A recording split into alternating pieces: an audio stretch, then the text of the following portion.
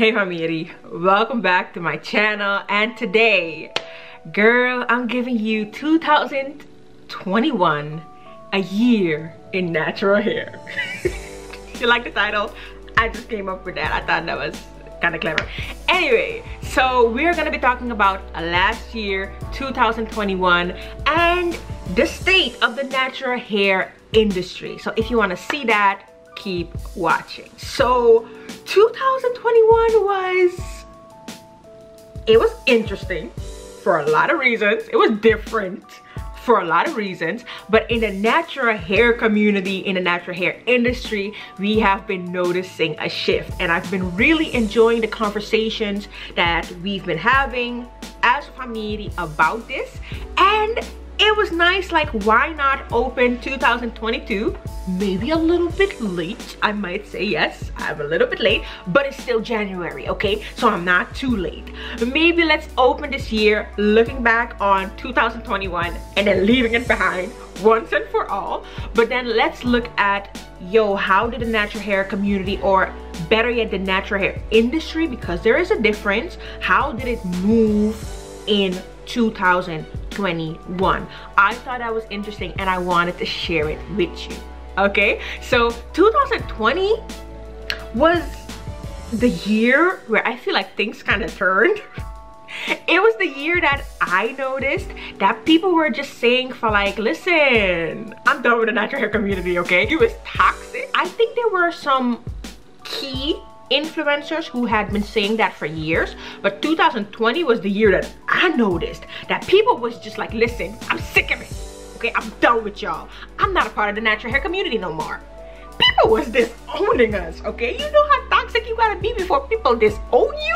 And they're just like, we used to be family, we used to be a community, but we not no more, because I'm sick of all of your ish, okay?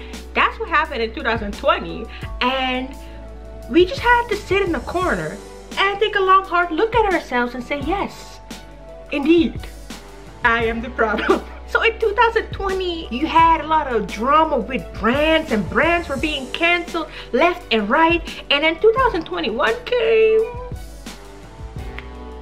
and it was silent. I felt like 2021 was just silent for multiple reasons in the natural hair community. So maybe it was just me, because like I said, 2021 was interesting and different also for me personally, and I wasn't paying attention. That could be something. When it came to drama, I'm actually happy that there wasn't something that's like, oh my gosh, no, which is good because I don't like drama. And when it came to launches, girl, 2021 was kinda, it was kinda dry, not even gonna lie. 2022 was also the year where I decided to ask y'all on this channel, do you guys even still care about new product launches? And you guys said it, in fact, you do not care. You could not care less. And some of you said, I still care because I want to find products that work for me, and others were just like, listen, no, I don't care. You can make these videos though, I'll still watch, but I don't care. And I didn't know if 2021 was the brands just reading the room and be like, okay, people are not interested in a lot of new launches, so let's not do that. Or if it was just like 2020 was when the C word came into the world, and people just didn't have a lot of time for time or resources for product development. So that was 2021. There were still some launches though, and I feel like there were some who really did make an impact on us, and that there were others like, girl, I kind of looked at this year, I didn't know half of this stuff launched. I didn't know. So what I wanted to do is I wanted to kind of pile up the best launches for this year. When I say the best launches, I mean things that actually got people to open up their pocketbooks to buy something new, and that's getting harder and harder, and something that made a bit of noise because we be forgetting about half the stuff that been launched, okay? So what are the memorable things? How did the natural hair community move in 2021? What are we doing? Okay, what are we doing? And what are my hopes for 2022 because I do have some. Okay, so the first product launch I want to talk about is by African Pride. It's their African Pride coconut water and aloe line that they launched this year. And I thought that this was such a smart move. If you remember the pre-poo, if you've used it once, you probably love it. I don't know a lot of people that don't like it. And if they don't like the pre-poo, I don't trust you, okay?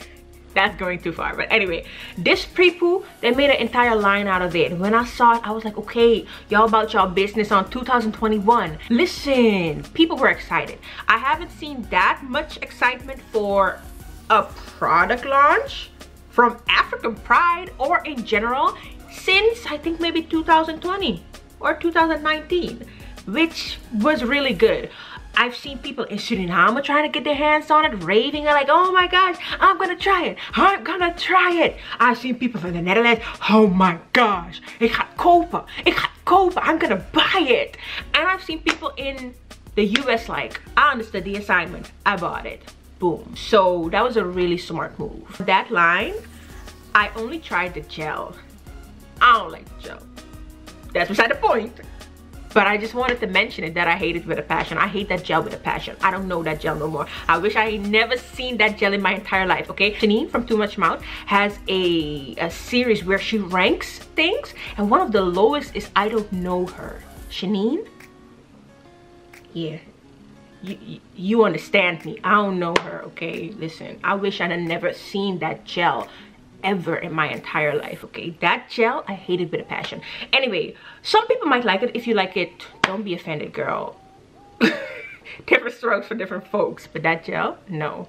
Other than that, I thought it was a really smart launch. I still love that pre-poo with a passion. For that, they deserve a Nobel Peace Prize, okay? I will petition on the street till they get a Nobel Peace Prize. I won't do that, but that's a really good pre-poo. So the next collection was later on in the year, and I feel like that launch was also pretty smart.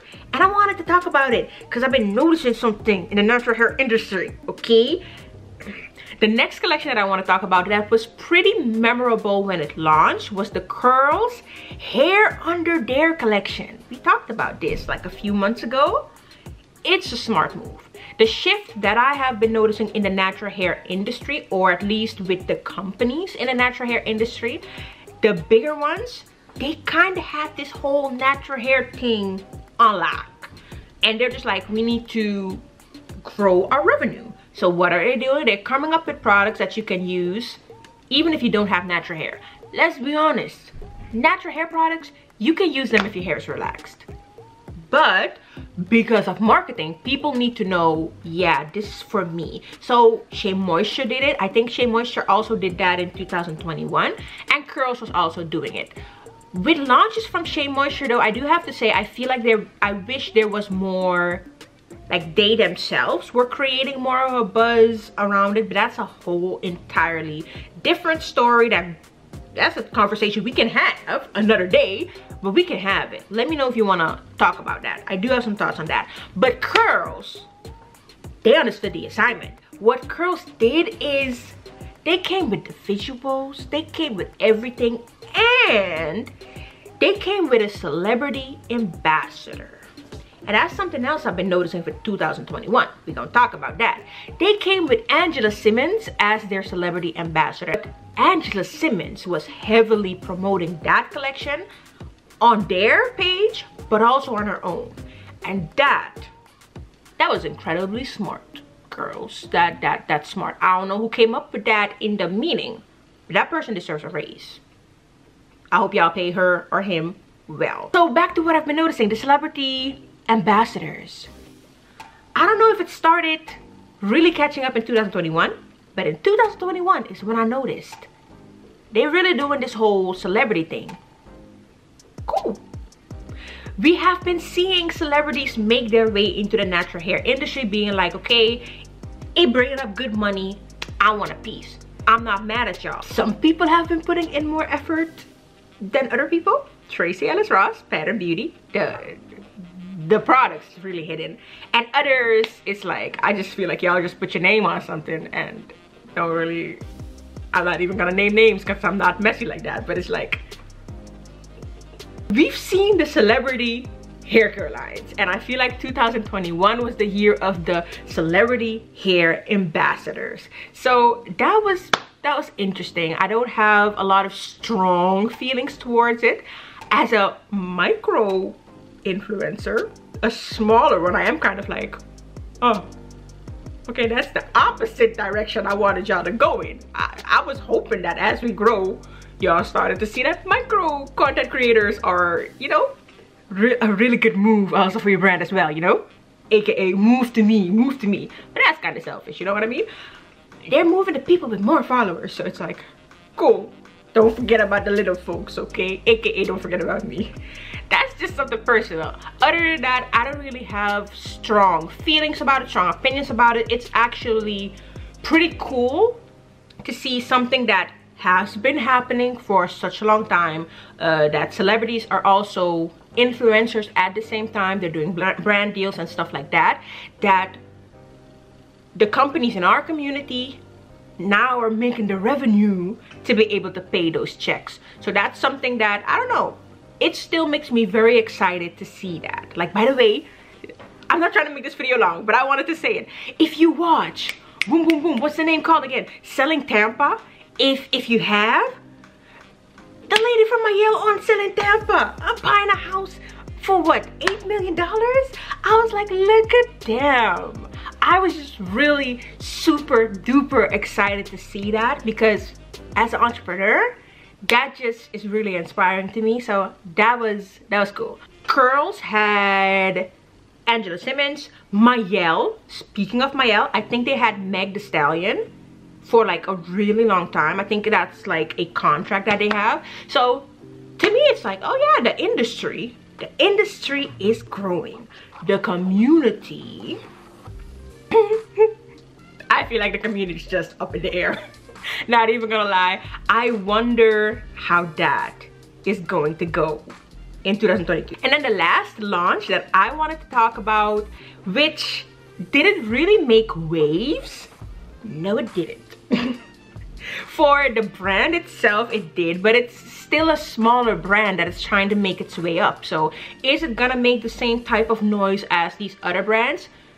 Most likely not, but it also has less resources than the other brand. But the brand I'm talking about is Melanin Hair Care. So this year, I feel like they took a different route, which I personally think in the climate that we're in, brands definitely have less resources, especially as they're starting out. I feel like this was a good move. They came out this year with multiple accessories. They gave us more colors in the head wrap, and they gave us some stuff. But what I really want to talk about is their mirror. They have a XL fogless mirror. I don't know if people bought the mirror. Not even gonna lie. Let me know in the comments if you bought the mirror. Did you like it? Would you buy it again? Because if I was not in the Netherlands, if I lived in the US, I would have bought it. Because she's been talking about fogless mirrors for such a long time, I definitely would have bought it. But the reason why I wanted to talk about it is because it was such a different launch. And I feel like for brands, especially if you're not like the main choice, Mielle or this, especially if you're a smaller brand, you need to move differently in the space for people to really be like, oh yeah, okay. I thought the mirror was a good move, and I feel like people should take notes. I don't know if people bought it, so I don't know if it was a lucrative move, but I think it's something that people will pay attention to you for a good way. Those are all the launches that I wanted to talk about for last year. One honorable mention is TGIN, not really for a launch, but also just say, like, if we're talking about the natural hair community in 2021, we cannot skip over the fact that Christia, the founder of TGIN, that she passed away in 2021. And I think if we talk about natural hair community, I feel like the way that TGIN handled that, the fact that it was so close to Black Friday and they were still, you know, executing things, it was just very professional, and I just wanted to give an honorable mention to TGIN. One thing 2021 that we have seen in the natural hair industry is that the brands are getting more access. We can buy the products at more places, and that's true for the US, but also for the Netherlands, and I think also for the UK, but in the US I've seen like black owned brands like Melanin hair care being sold in Ulta, and then also in Sephora. I've seen they were already sold in like Target and Walmart. So you guys are getting more access, which to me is amazing. In the Netherlands, the same thing is happening, and we can buy Shea Moisture, Mielle Organics in drugstores. And for the Netherlands, that is major because the Netherlands, like when we talk about stuff just being like decades behind, that's kind of Netherlands, okay? Brands from the US are coming to the Netherlands more officially now, which is really changing a lot over here as well. So that was really cool to see in 2021. Before we go to my hopes for 2022, there was one last launch that managed to squeeze its way into 2022, and it was still 2022. Mielle Organics with the Sea Moss collection. And I wanted to leave this one for last because this is something that made me think like, huh? Okay. So I was on Instagram before Christmas. I see a company's launching a Sea Moss collection. I'm like, oh yeah, that's really cool, because hubby and I, we use sea moss, put it in our smoothies. Natural 85 used it in her hair. I know you can use it in your hair. I'm lazy, I'm not gonna do that yet. But if I can go to the store and buy something that has sea moss in it from a company that I trust, that's a win-win. That's nice. Saved the post, yes. Kept going. Company was like, can you guess where we're gonna be sold? I'm like, oh yeah, they're hyping up the people. They was hyping up the collection. I was like, yeah, go on, tease the people, give us some marketing. Yeah, get it. The next few days later, or the next day, I see another post. Oh yeah, the Sea Moss collection. Oh, it's sold at Target. That's really good. Go ahead, girl. Yeah, girl. Okay. And I'm like, okay, cool. A few days later, I'm just like, wait, the first post I saw was Curls. Curls was teasing the product. The next post I saw was Mielle Organics. Both of them got a Sea Moss collection that they announced at the exact same time. I don't know how big the natural hair industry is, but natural hair community, am I the only one that saw that? Because I went online, I checked in the comments, nobody was like, oh, y'all got the same thing. Which I think it's something that definitely happens a lot. Sea moss is a ingredient that is really trending right now. If I was a natural hair company, I would be like, yeah, I'm gonna make a product with that, and people go wrong. People gonna be like, alright, I'm gonna buy it. I think they had the same idea at the same time. It's just that Curls was teasing it, and the next day Mielle had everything ready to launch. They sold out and they restocked, I think within 2 weeks. Yeah, and Curls teased it, I think December 21st, which was the first post I saw, and I haven't seen a post from them again. So I wanted to mention that because I feel like, correct me if I'm wrong, that's the first time we've ever seen that in the natural hair industry, like two big companies coming with the same type of launch at the same time. And let me know if you saw that. Let me know if you've seen that before. And I didn't really have like strong feelings about it because I think stuff like that happens.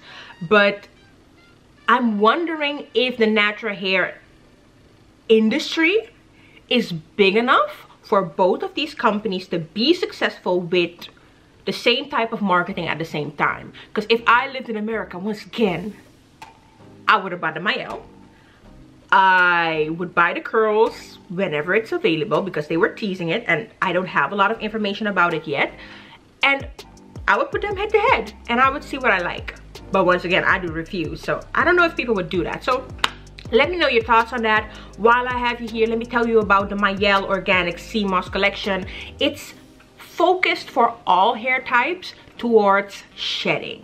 So if you maybe had a baby, maybe you stressing out, your hair falling out, you can try that. They do have a shampoo, conditioner, they have a gel mask, which is really nice, a leave-in conditioner, and a curl putty. Look at that. I remembered it all, okay? So of course, one of the ingredients is sea moss, and then they have a list of ingredients like in a post. I might just link the post in the description box, and then you can check it out for yourself. I haven't seen more information about the products from Curls. Maybe I haven't been looking enough because it's been the holiday period. So let me know if you heard something about that. I still hope they gonna drop the products, because y'all spent your money on it, and I would like to try it. So if you've tried the Sea Moss collection from Mielle Organics, let me know if you like it. Is it hitting? I definitely want to try that mask. Definitely, if anything, I want to try the mask. Which brings me to my hopes for 2022. And my hopes are pretty much simple. I hope that the budget that people have for products, I hope that more is allocated towards marketing. That people start making a bit more of a big deal around marketing themselves. Girl, do you know how many products were launched? And it's just like, people don't know. You don't know. So I would like to see people make a bit more of a buzz around their product launches. I would like to see people become more creative with the product launches. I feel like you have to do that for people to notice you now, because yeah, we're still looking for a good shampoo. Y'all told me clarifying shampoo, we need a good one. I get that. People are always actually looking for a good hair mask. I think we still need that nowadays, and a good gel for type 4 hair. Like, we still need that. But come up with something different, okay? I feel like the way Melanie Hair Care handled 2021, really smart. So that's also my hope. Another hope is, that is a more selfish hope, micro-influencing starts, or nano-influencing I should say, really starts to pick up in the natural hair community as well. So people who are my size, maybe even smaller than me, maybe a little bit bigger than me, have a lot more chances of really making a career out of it. Ooh, something that I would think would be really interesting to see, and that would be 2022, maybe even beyond, is I would like to see, and maybe people are already doing it, okay? Correct me if I'm wrong, but I don't know if American brands have done this. American natural hair care brands. I would like to see the first influencer brand collaboration, and they actually come out with products. You know how to do with makeup, that Jaclyn Hill worked with Morphe, Jackie Aina worked with Anastasia Beverly Hills. I would actually love to see what that would look like for natural hair care brands. That would be really interesting to see. So what I do know that we're gonna see influencers come out with more of their own products. Amber Ansa, like I said in a few videos back, in some of these updates, that she's working on her product line. But those are individual people that their resources, that have their limited resources, they're having their limited capacity. So that takes time. I would really love to see a collaboration. So yeah, that's it for this video today. I hope you enjoyed the conversation. If you did, give it a thumbs up, and also let me know in the comments. I definitely want to do these videos from time to time. Let's get a feel for like, what are we doing as a whole? Okay, like, can we get our act together? Let's get it together. So that was it for me. I hope you have an amazing week. I hope your day is going like really well, and that something along the way surprises you in a good way. Okay, have a wonderful day, you wonderful human being. If you are new, please do subscribe to become part of the Famiri squad, which is our squad that we have over here. Famiri means family, so if you subscribe, not only is it free, we gonna be family, girl. So yeah, is that everything I wanted to tell you? I think it is. I'm gonna just show you the videos. I will see you in the next one, and the videos are gonna be in the end card. I'm sorry, girl, I haven't done this for a very long time. Need to get into it. Have a wonderful day. You wonderful human being. Bye.